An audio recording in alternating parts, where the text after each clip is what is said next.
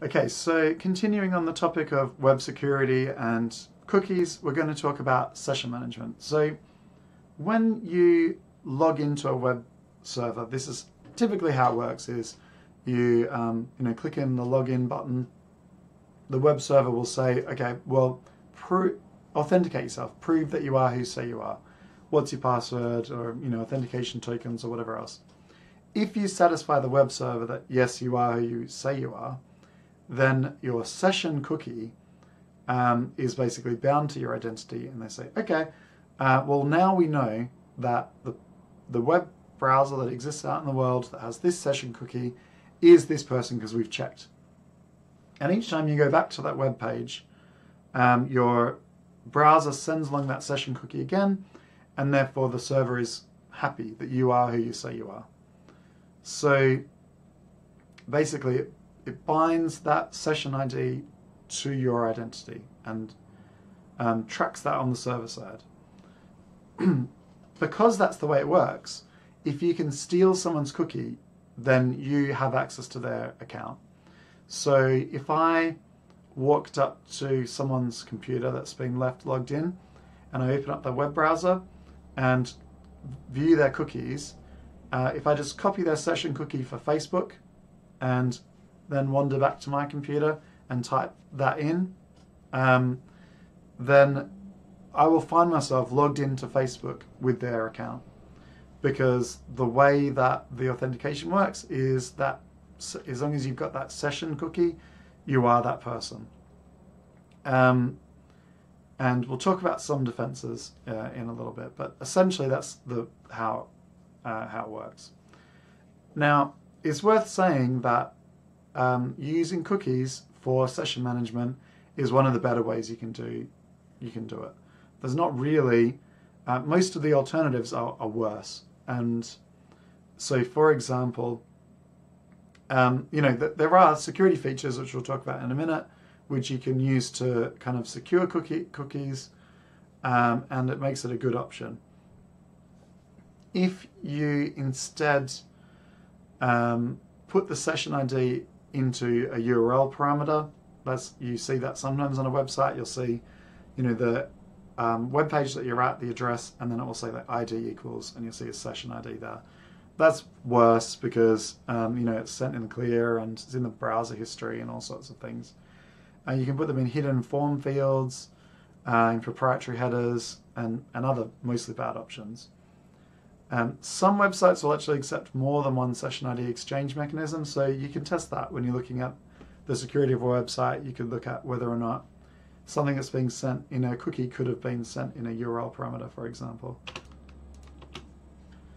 And because that's how cookies work, if you have an insecure web connection, so if you're using an unsecure just HTTP request, so you're not using HTTPS with SSL, TLS encryption, then anyone who's eavesdropping on the network can see all the cookies, because HTTP is a plain text protocol. If you are listening in, eavesdropping on the network, you can just see all of the headers that are flying across. And so, for example, if you're on an open Wi-Fi network, like at a cafe, and you use their internet there, anyone else who's at the same cafe on that same open network, if they're on a website that is on an unencrypted connection, then all their session cookies will be in the clear, and anyone else on that network can just see them and copy them and get access to those accounts. So there used to be a Firefox extension called Firesheep, and you could load it up, and basically what it will show you is it'll just automatically pop up with all of the sessions that it's detecting on the network. And if you're in a cafe environment with an open Wi-Fi network, you could just see all the people that are logged in on Facebook, and you could just click on one of those and it will take you straight through, logged into that person's Facebook account. Now, since then, Facebook has moved to using HTTPS by default. And a lot of websites, or most websites, are doing that because it's the right thing to do. But it really demonstrates how important it is that you're using an encrypted connection. Because if you don't, that's how easy it is to steal someone's account, to hijack their session. And if you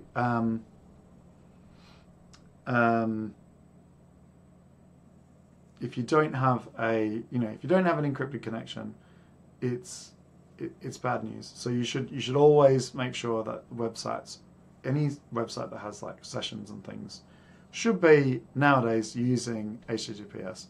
And even if they are, there are still attacks that we'll cover at a later date, like man-in-the-middle attacks, where you can still attempt to attack a website, and for example, by stripping the encryption out and using a new certificate to build a new encryption connection, for example. Although if you're using certificate authorities correctly and you're only trusting the right people, then that should be difficult to pull off. But you can still just strip out all the encryption as an attacker. So if you can get some JavaScript running in someone's web browser, in someone's website, then you can steal their cookies, because JavaScript can read and write cookies. So if you manage to find a cross-site scripting attack on a website, or a cross-site request forgery on a website, then you can end up being able to steal people's cookies.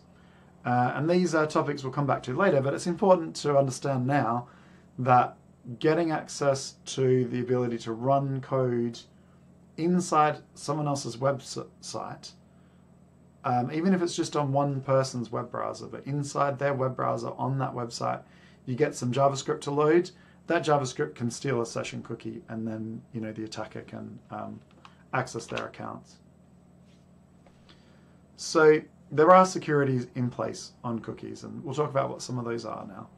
So a server can't set a cookie for a different domain. So, Google can only set cookies for Google's own websites. So for google.co.uk, for example. So only when you visit their website, they can set cookies for that. Keeping in mind what I said before about third-party cookies, so the way they kind of get around that is by having some JavaScript, for example, that runs on Google's address, but gets loaded from a different website. So that website says, oh yeah, and also includes some stuff from Google. And because the server's saying include some stuff from Google, Google get to have their cookies as well. Now, when a cookie's set, it can be set to the entire web server, so that every page that gets loaded from that web server also gets the cookies and gets sent the cookies. Or you can specify a directory, like a subdirectory on that server, so that only when you visit things within like a staff directory will certain cookies get sent along to to the server. You can set secure option for cookies, which means that they only get transmitted over HTTPS. And to avoid that problem of being sent in clear text, you could say, okay, well, this cookie should only ever be sent when we've got a secure connection with the server. Still possible for man-in-the-middle attacks, but we'll cover those things later. You can set HTTP only, which means that it's not available to JavaScript, that it just gets sent to the server, which can protect against some forms of cookie theft from JavaScript. You can also set same site, so that it's only sent when requests originate from the domain, to stop things like third-party cookie type use. But usually third-party cookies are used when you want to share that information across domains. And you can set the path, which is what I just mentioned. So some attacks against session IDs is you could try and brute force it. So if the session ID is guessable, then your session mechanism, can be broken by an attacker. For example, if your session ID cookie is literally just a username, then that's going to be horribly insecure because someone else can just guess someone's username and they've got access to their account if that's all you're using. So if you, a really bad session management solution might be, are you who you prompt them for a password, and if they get it right, then you just set a session to be, okay, username cookie equals Cliff, for example.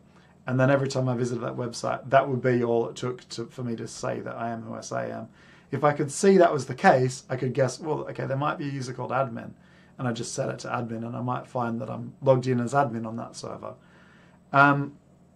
Even if it is like a random or a pseudo-random ID, if it's too short, so less than something like 128 bits, then I might just be able to brute force it and just guess every single one until I get access to an account. So for example, if a session ID is just a number, that is like an integer, a small integer, then I could just guess what it is. So anything that's low entropy, so if it's not very random or it can be predicted like dictionary words, for example, then I could try attacking that. The session ID itself shouldn't contain anything sensitive. It should really just be random, like a good random number the server sets, and then it just gets saved in the web client and just gets sent along, and the server knows who that relates to. Some other bad things might just be like, it could be something like a username that's been encoded, say for example using base64 or something like that. Would be a terrible solution. It might look secure to someone who doesn't know anything about it. They'll look at the cookie and it just looks like something kind of random, but actually all it is a username that's been encoded. Again, that is something to look for when you're auditing the security of a website. Try and figure out how does their session management work, and are there any potential security problems or ways you could guess session IDs. Another kind of clever attack against session IDs is a session fixation attack, which is where the attacker manages to set a session ID. So if a web server doesn't actually give you a new session ID when you authenticate and just says, allows you to the client to say, here's my session ID, and they authenticate it and say, okay, well, that session ID is this user, then you might have an attacker that's able to basically set your session ID so that they know the session ID in advance, which means that once you've logged in, well, they already know the session ID, so they've logged in too. So in the next video, I'm going to talk about some defenses against some of these kinds of attacks.